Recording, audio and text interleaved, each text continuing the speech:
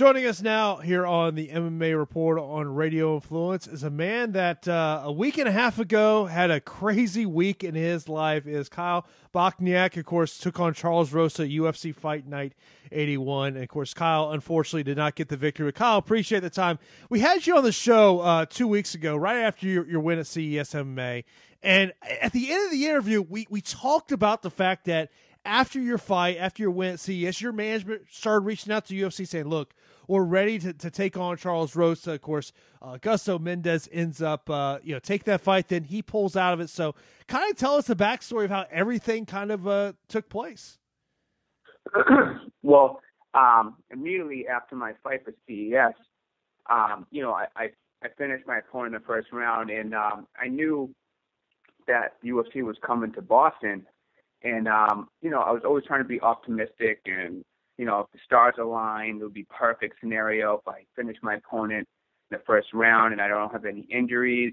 And if Jimmy Heights ends up pulling out, hopefully maybe my management can put a bug in their ear and I can get the quick replacement. So that was my prediction all along for 2015. I was hoping that would happen. And sure enough, Heights ends up getting hurt. They had Augusto Mendez. He ended up pulling out. They replaced him. So I didn't think I would get the call. Mendez got the call, and I was like, all right, well, it's not my time. I'll just, I'll just try to keep my weight light just in case that, they call me on January 30th because I know it's a UFC then. So, Mendez got hurt on Wednesday, so that left me 4 days before the fight. I did getting the call.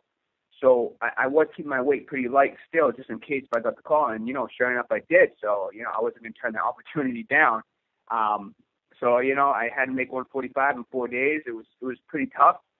But I did it. And my management, they did their half. They put my name in their ear, and they gave me the opportunity that I've been working for my whole life. So all in end, it was a good debut, I feel like.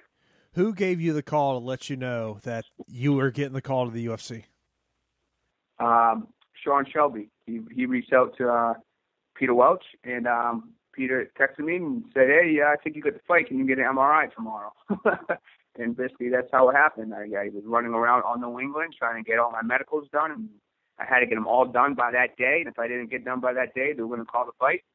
I ran around, got my eye exams, I got CAT scans, MRIs. I started my weight cut immediately, and boom, I got it done that day, and I got my weight to 145. When you get that text message from Peter, is there part of you like, am I dreaming about this? Is this really happening? Oh man, yeah, it was so surreal. Instantly my heart just started going crazy. My legs became heavy. It was just like, is this real? Like, it still doesn't even feel real.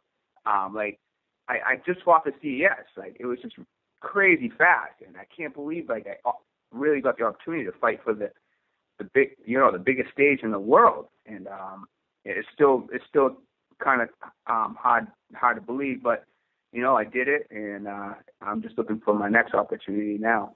When you find out everything, you're getting to the UFC, who was the first phone call you made to let them know? The first phone call I made to let them know was my mother. My mom's been there through thick and thin.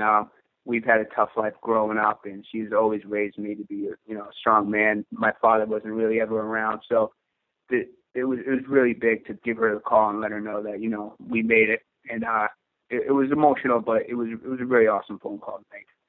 Obviously, the UFC debut, there can be a lot of nerves. They talk about octagon jitters, but do you kind of feel like because of everything had to happen so quick, you had to get all the medicals done and cutting weight, in 4 days, you kind of feel like because of that maybe you didn't have the typical jitters that a lot of fighters will have when they have, 6 to 8 weeks to think about their UFC debut? Yeah, no, to be honest with you, I didn't have any jitters. I can control my emotions very well. That's a huge part of the game, is to be able to control your emotions and the mind games going on in your brain. I knew it was going to be a tough fight going in there. I just fought last week. I had a kind of minor issues going on in my body. I was exhausted. I was sick all last week.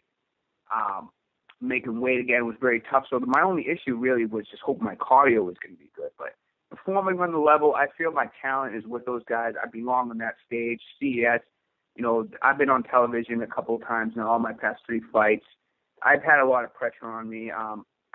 The pressure was, I knew I was going to go in there and perform well. So really, the jitters wasn't really there. It was so surreal. Kind of felt like I was in a dream. I just took a deep breath, made the walkout, took my shirt off, went in the cage, and it was go time. I wasn't even really nervous. I was just more really nervous about my cardio just holding up. That was about it. And of course, the fight goes decision did not go your way. Before the decision's read, did you kind of sit there, where you're like, man, it's a close fight, I might eke this one out? What's kind of going through your minds as you're getting ready to read the scorecards? Honestly, I feel like I won that fight by split decision. I think I took rounds 1 and 3. I knocked him down a couple of times round 1. I was landing the heavier blows. I was pushing the pace in round 3. Round 2, he definitely beat my leg up a little bit, so he scored more in points. But it was a very close fight. I don't know what judge scored all 3 rounds for him, but that was totally bogus. So in the end, I feel like if he did win, he would have won by split decision. But I feel like I should have got the split. Maybe they favored him more because it's his 4th fight, whatever, 2nd time fight in Boston. But it was a very close fight. And to be honest, I am happy with my performance, my UFC debut, and I know I'll get another opportunity, and I'll be 100% ready for that one. For yourself and your team, when you go back and you watch a fight where, hey, you feel you won it by decision, do you kind of have to go back, look at the fight, and do you kind of try to look at it from a judge's perspective to say, okay, well, why did he score the fight for Rose? Is that part of the mindset? Well, when I do look over the fight, he definitely, he was more of a point fighter. He landed that leg kick over and over again. I was more ready of just eating the leg kick and just going for that knockout, that right hand. My nose was bleeding. My nose was already broken from the fight before. The damage probably looked worse on my side. He scored more leg kicks. I think he got 1 takedown on me, but I stuck all of his other takedowns. I took him down once. So in a judge's perspective, I guess they would score the fight more of him just landing more significant strikes. I think the leg kick, honestly, gave him the fight. I probably should have checked those kicks a little bit more. I obviously have some things to work on still. But it was definitely a close fight. And, I'm not going to sit here and say he didn't win the fight. It could have gone either way. But in any judge's perspective, if they want to give him the fight, they can give him the fight. But I was pushing the pace, and he landed more leg kicks. So in the end, I think that's what gave him the fight. One of the things we always hear in the fight business is you learn more about yourself and what you need to do in defeats as opposed to victories. For you, is there any major takeaways from this fight in terms of maybe did you find something about yourself that maybe you didn't know you had? Yeah, I definitely know. I definitely know I could take a punch and I could sit in the pocket and throw. There's definitely some things that I need to work on. I'm definitely going to work on my jiu-jitsu a little bit more. We didn't get to see it and all, but I want to be like an anaconda, so I'm going to work on my jiu-jitsu a little bit more and definitely work my boxing stance. I'm very settled. I sit and I squat, and when the guy hits me, I look just to kind of fire at wherever his left hand is down, his right hand is down. I just eat it and I fire. I'm going to look to be more a little checking kicks, moving around a little bit more. But, this was a very tough fight. I feel like I gained so much experience in just this fight. It's like I trained for a year. It feels like my level has gone up so far.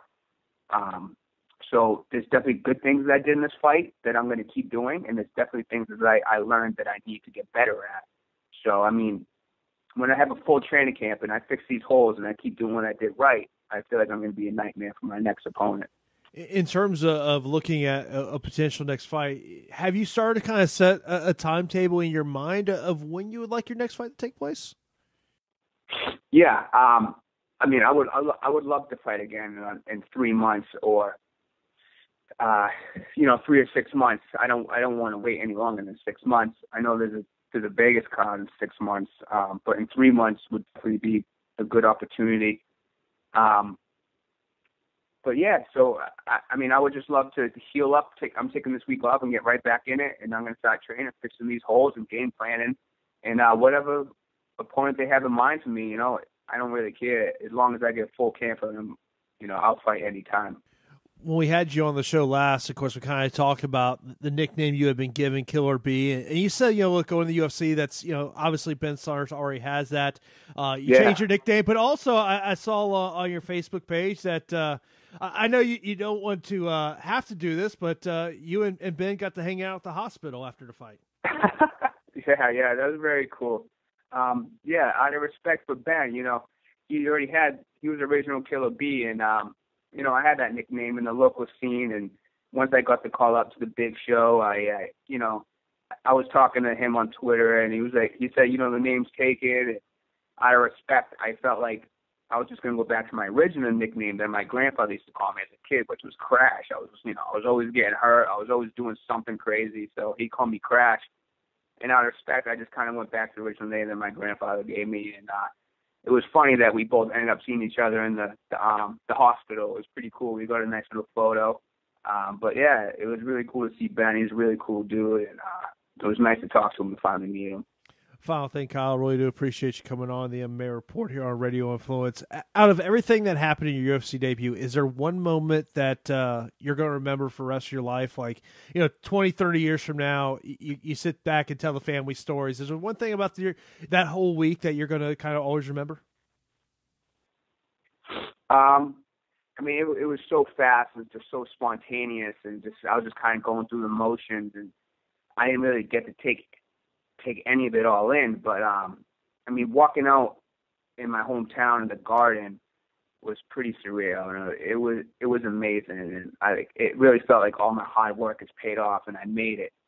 And walking to the cage, there was a handicapped kid who was in a wheelchair, the front row, and you know, he stuck his hand out, and I shook his hand, and just, you know, it was really cool just to be able to touch someone like that. And they look at you like you're a god and you're invincible, but you know, I look at this kid and all the strength that he had, and I'm just performing for him. It was kind of an honor, and it was nice to touch someone in that way.